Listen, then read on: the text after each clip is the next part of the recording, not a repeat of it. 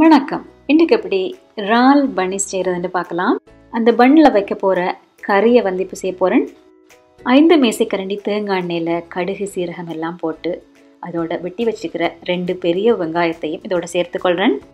இந்த வெங்காயம் ஒரு 3 நிமிஷத்துக்கு நல்லா வதங்கட்டும்.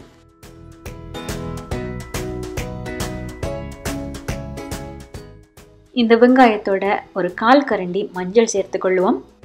1 மேசைக்கரண்டி மல்லித்தூள் சேர்த்துக்கொள்வோம். அதோட 1/2 தேக்கரண்டி மிளகாய்த்தூள் சேர்த்துக்கொள்வோம். நீங்கள் தனித்தனியாக இந்த தூள்களை சேர்த்துக்கொண்டீங்கன்னா உள்ளீடினுடைய சுவை வித்தியாசமாக இருக்கும். தேவையான அளவு உப்பும் ஒரு 1/4 கரண்டி மிளகு தூளும் இதோட சேர்த்துக்கொள்வோம். இதோட கரம் மசாலா தூள் ஒரு 1/4 கரண்டி சேர்த்துக்கொள்வோம்.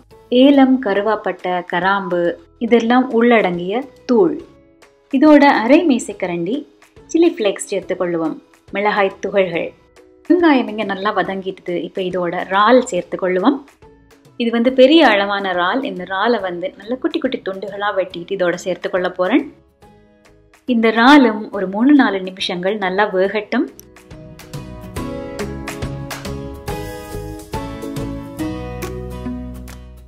இப்போ இதோட ஒரு முழு கேரட்டை நல்லா ஸ்க்ரேப் பண்ணிட்டு இதோட சேர்த்துக்கொள்வோம். இப்போ சேர்த்துருக்கிற இந்த கேரட்டையும் நல்லா கலந்து விட்டுட்டு ஒரு 3 நிமிஷம் நல்லா அவிய விட்டு இதை இறக்கினா இறால் பன்னுக்கான உள்ளீடு தயாராகிரும். இப்போ இந்த உள்ளீடை வச்சு பன்னிஸ் எப்படி செய்யறதுன்னு பார்க்கலாம். பன்னிஸ் செய்யறதுக்கான மாவை எப்படி தயார்படுத்துறதுன்னு கடந்த ஒரு வீடியோவில் சொல்லியிருக்கிறேன்.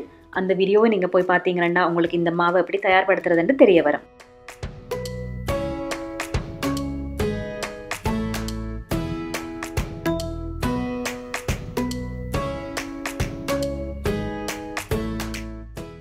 இந்த மாவை உருட்டி சரிசமனான பகுதிகளாக பிரித்து எடுத்துக்கொள்வோம். இப்போ இந்த மாவை ஒவ்வொரு உருண்டைகளாக உருட்டி வச்சுட்டு இறால் மாதிரியான வடிவம் கொண்ட பன்னிஸை எப்படி தயார்படுத்துறதுன்னு பார்க்கலாம். மாவில் இறாலை எப்படி செய்கிறதுண்டு வேறொரு சோஸில் இருந்து எடுத்த ஐடியா தான் இது. இன்னொரு இடத்துல இருந்து கற்றுக்கொண்ட விஷயம் என்று கூட சொல்லலாம். இந்த மாவை நீள் வட்டமாக விரிச்செடுத்துட்டு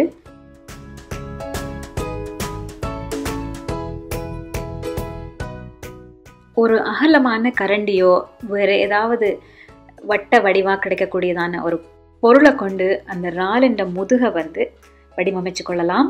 இந்த மாவை மற்ற பக்கம் திருப்பி வச்சுட்டு இப்போ செய்து வச்சுக்கிற இந்த உள்ளீடை இதில் வச்சு கொள்ளுவோம். இப்போ இந்த ஷீட்டை 2ஆக மடித்து கொள்ளுவோம்.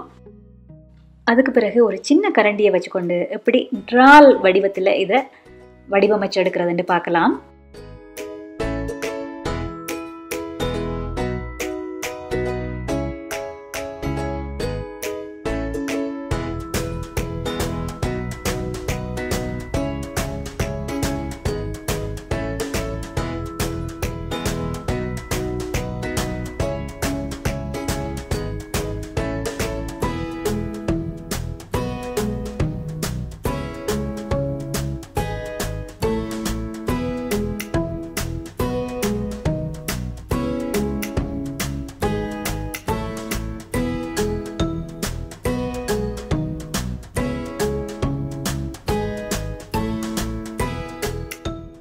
இங்கே கிட்டத்தட்ட இறால் வடிவத்தில் இறால் பன் தயாராகிட்டது. இப்போ இதை நாங்கள் பேக் பண்ணி எடுக்கணும். விரிவான பேக்கிங் ட்ரேண்டா சாலை சிறந்ததாக இருக்கும் இதை பேக் பண்ணி எடுக்கிறதுக்கு. ஆனால் இந்த தட்டு கூட ஓகே தான். அடியில் கொஞ்சம் பட்டரை பூசிட்டு இப்போ இந்த இறால் எல்லாத்தையும் நான் எடுத்து வச்சுருக்கிறேன். முட்டையில் இருக்கிற மஞ்சள் கருவை தனியாக எடுத்து இப்போ இதுக்கு மேலால் பூசிக்கொள்ள போகிறேன். இதுக்குள்ளே வச்சுக்கிற அந்த கறி நீங்கள் உங்களுக்கு பிடிச்ச மாதிரி செய்து கொள்ளலாம். இறாலுக்கு கண் வைக்க விரும்பினா நீங்கள் மிளகை பயன்படுத்தி கொள்ளலாம். இனி இதை கன்வெக்ஷனில் 180 விட்டு 20 நிமிஷம் பேக் பண்ணி எடுத்துக்கொள்வோம்.